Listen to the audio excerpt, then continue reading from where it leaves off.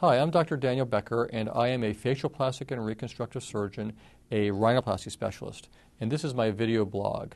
A very common question that I get over the internet is, Dr. Becker, what's the difference between an open and a closed rhinoplasty, and how do you decide which one to do?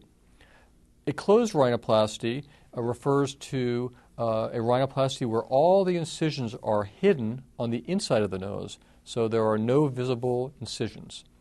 An open rhinoplasty is one in which all the incisions are on the inside except for one tiny incision on the outside of the nose on the skin between your nostrils on the columella. I say it's tiny. Really, it's about 4 millimeters long. It's about 1/10 of an inch long. I think that's small, but to some that can be very daunting. I wouldn't necessarily want an incision on the outside of my nose unless there was a reason. Well, I can tell you that that incision heals very beautifully and is very difficult to notice.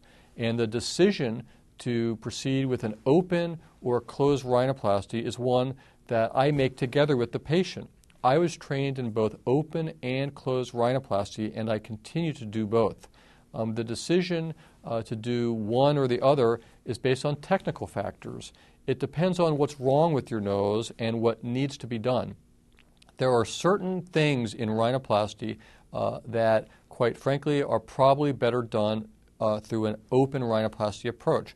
And there are some things in rhinoplasty that make sense to do through a closed rhinoplasty approach.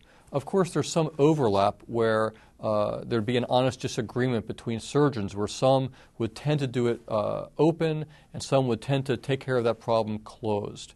But in general, the technical factors will guide the decision.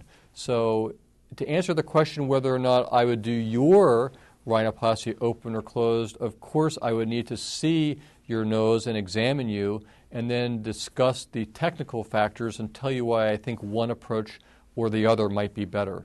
I've written a chapter on this subject, and you can find it in detail on my website, therhinoplastycenter.com.